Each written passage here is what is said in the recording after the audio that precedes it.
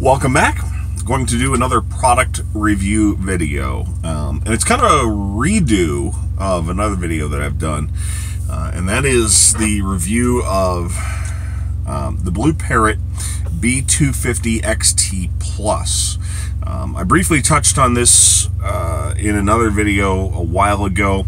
This particular headset is the second of this exact model that I had, and this model developed the same problem that the first one had.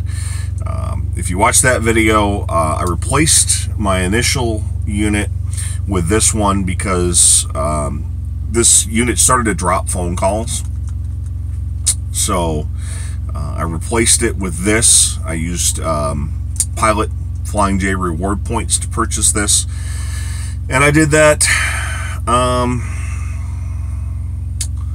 boy, off the top of my head, maybe a year ago. I would have to stop and think about that. But I got a year or so out of the first one, got about a year or so out of this one, so didn't want to get another one of these. Didn't think it was a good idea to replace it with the exact same unit. When it works, this is a good headset. I like it's not real solid, but at the same time it's a very comfortable headset to wear. I really like the headset. When it works, it sounds fairly good. My biggest complaint when it works, the volume doesn't go as high as I would like. I always find myself, and these are the volume buttons, just in case you wonder. This is the power button, and then this answers and hangs up phone calls. And then use that to pair the Bluetooth to the phone. But these are the volume buttons, and I always found myself hitting the volume up button. So I just always thought it should be a little bit louder. So I replaced this one most recently with, there's another company called Blue Tiger, and I purchased the Blue Tiger Ultra. Pilot Flying J has recently started carrying the Blue Tiger line of headsets. The Ultra is the highest end of the Blue Tiger line, and I had heard some good reviews of that. I used it exactly one time. I don't know if I got a bad headset. I don't know if the people that have them are not telling the truth. The sound quality was simply awful. Just terrible, just absolutely terrible. So I went back to a Blue Parrot product, and I thought, well, if I'm going to go back to a Blue Parrot product, I'm going to get their newest, highest end product that they have, and this is the Blue Parrot 450. So this is the newest one. You can see it's more robust. The other one has the thin wire headpiece. This one is a much thicker plastic. Even when you adjust it, it has a very thick metal adjustable piece underneath. I keep it about there. You know, the boom microphone is fairly similar between the two. It has a larger earpiece than this one does. This is a very small circular earpiece compared to this is a much larger one. And I have found, volume wise, my biggest complaint on this one being volume, this one goes louder to the point where I have to turn it down from the highest volume setting. So I'm very happy with that. And I have been asked since switching from that, and the biggest selling point on this one is noise reduction. And I have been asked since switching from that one to this one, are you driving while I'm on the phone with people while using this particular model? The noise reduction is fantastic. The sound clarity from a person talking to me is outstanding. I am obviously concerned because of the history I have with the 250 model that I will eventually start having calls drop. I am hopeful. My initial, and I've had this one for a little less than a month now, but this is, I've been happy outside of after a year that starting to drop phone calls. This one is 10 times better initially than the other unit was. The Blue Tiger, I can't recommend it at all. I literally made one phone call with it, and the sound quality, it sounded like it was a tin can. And maybe I should have given it a second chance, but to me, first impression was so horrific that I thought, why would I want to give it a second chance when it's nowhere near as good as this? This unit currently obviously has dropped in price since when I initially got it. The Blue Tiger is more than that one. This new 450 is the most expensive of them.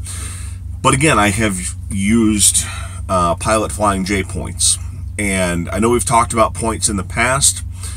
No matter if you drive for Prime, if you drive for someone else, use those rewards cards at the major truck stops.